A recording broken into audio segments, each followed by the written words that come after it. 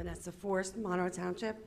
I totally agree with what he just said, and that's why I'm here. I have a different way of expressing myself, though.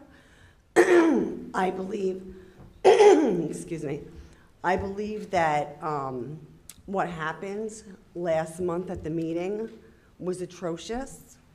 It was awful, and it was, you know, people weren't able to attend for whatever reason, and you've moved meetings before for other reasons.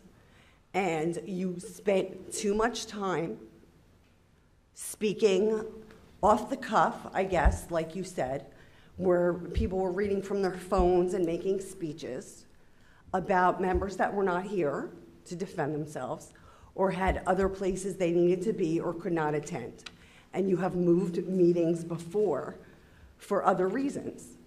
So I don't understand why that you could not have moved the meeting and allowed the public to participate in, you know, seeing the different candidates for the board. I do not know this gentleman. I do not know anything about him. Why?